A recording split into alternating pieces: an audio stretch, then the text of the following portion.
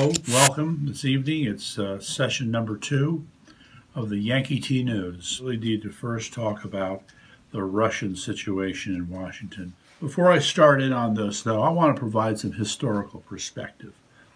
Here you have these strange, hollow, thin claims about some kind of underhanded dealings that would have taken place between the Trump campaign and Republicans in the run-up to the election. We're still waiting for evidence.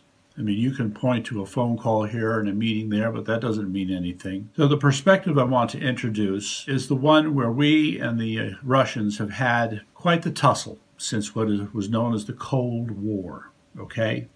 So we're talking 70 years plus of a back-and-forth relationship between what was then the Soviet Union and is Russia today. Had their spies and moles, we've had our spies and moles. We've had exchange programs of all kinds with them.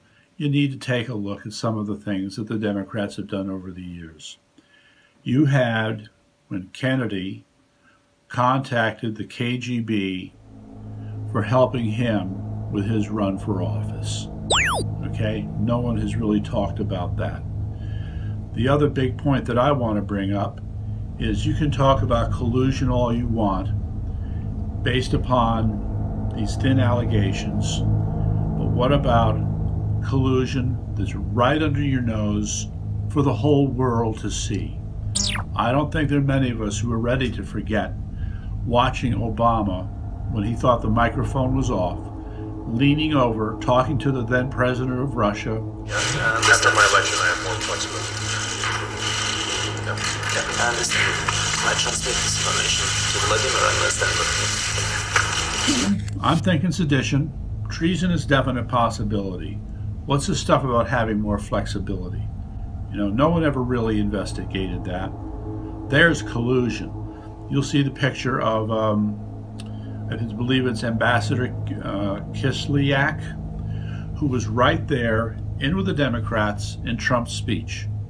So in the middle of this whole dust-up, how is it that you have this old Russian hand, who's an old person, been in Washington, D.C. for decades, well-known, well-respected, and well-suspected, and to have him hanging out with the Democrats? What sense does that make when they're trying to throw these charges at Trump and the other people, and Sessions?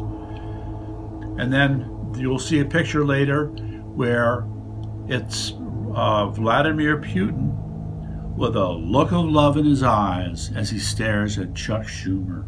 Yeah, what was that all about? So while they're making allegations, here we have obvious pictures of interactions between Democrats and Russians like there's no big deal. And another thing that hasn't been talked about, Joe Biden's son, Hunter Biden. What's he doing on the board of a Ukrainian oil company? Nobody said anything about that. So the hypocrisy is really just, you know what, out of control.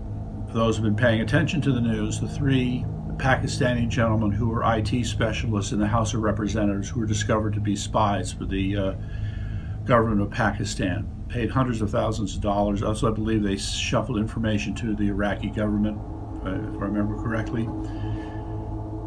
So all of this storm and theater distracts from what is clearly a substantial and incredible breach of the American Congress. And the Democrats are the ones who hired them.